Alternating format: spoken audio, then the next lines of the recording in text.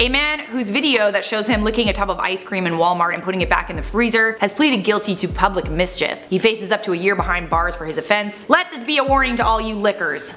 Buy your ice cream before you lick it, and don't put video evidence of it on social media. What is gravy potatoes? In case you didn't know, you're watching IO. That rhymed. On this channel we talk about trending topics. If you need a place to get your news, you should subscribe. Why not? Why not? Just subscribe. I'm Charlotte, by the way. They call me the Potato Queen. Don't ask me why, it's an inside joke. Right, guys?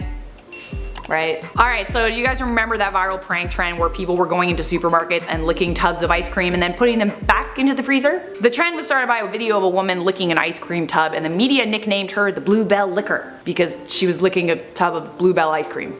The video was seen more than 8 million times on Twitter, and people everywhere were outraged. So someone else who took part in the trend or prank just pleaded guilty to licking a tub of ice cream and putting it back. That someone is Andrienanderson. Surveillance footage in a Texas Walmart caught him on tape licking the ice cream tub. He also posted a video to social media that racked up over 150,000 views. It had the caption, "Happy National Soft Ice Cream Day, laugh my ass off." What the video doesn't show you is that Andrienanderson actually took the Bluebell ice cream tub he licked back out of the freezer and bought it. Unfortunately, the damage was done. A warrant was made out for his arrest because the Walmart was forced to throw out every single tub of its Bluebell ice cream as a precaution. This cost Walmart a considerable amount of money. Bluebell released a statement at the time and said, "We want to thank our customers for alerting us to this recent food tampering incident.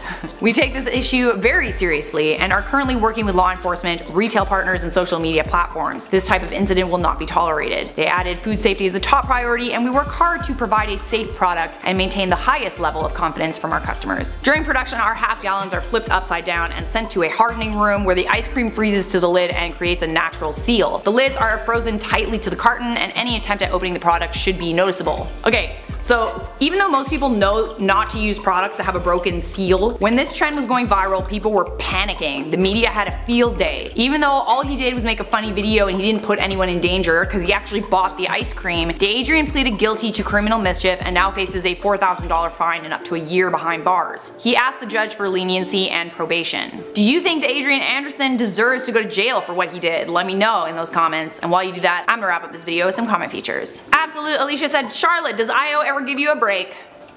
No. Help me. Brian Gonzalez says, "Who needs news reporters when we can rely on Charlotte to give us the actual scoop?" Just saying. I got the scoop. Get it? Ice cream scoop. Piglin said, "Don't snort tea, it hurts." Well, I guess I've been doing it wrong. Yeah, you shouldn't do that, especially not when it's hot. That's it for me. Leave a like, subscribe, turn on notifications. I'll see you next time. Who's that? Hey. Oh, sorry.